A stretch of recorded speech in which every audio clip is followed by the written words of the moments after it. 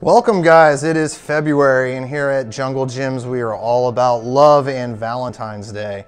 So for our expert picks this month, we decided to go with red blends from around the world.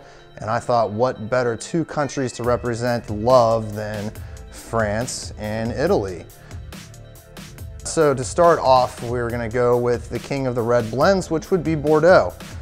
This right here is a 2014 Chateau Anglais from the Margaux region in Bordeaux. This comes from the right bank.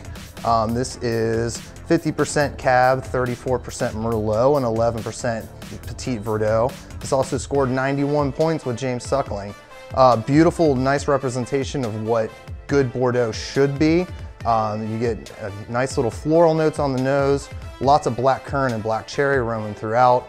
This would pair perfectly for any nice big steak dinner that you may be having for Valentine's Day or to have just on its own. Shifting to Italy, we're gonna go with the quote-unquote Super Tuscan.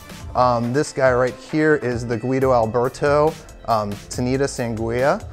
This is the second label to the famous Sassicaia, which is the original Super Tuscan. It's a blend of 60% Cabernet, 40% Merlot, coming off some of the best vineyards inside of the Tuscan region.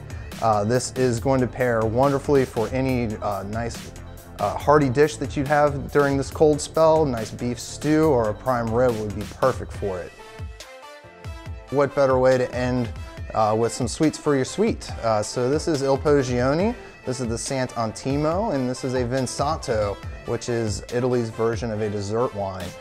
This guy is made out of Malvasia and Trebbiano, and it is produced the same way that you make Amarone.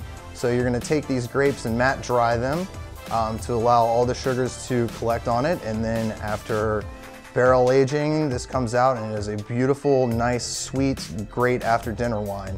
So a good way to treat yourself and your significant other. So those are our wines for this month, guys. We look forward to seeing you again in March. Until then, thank you.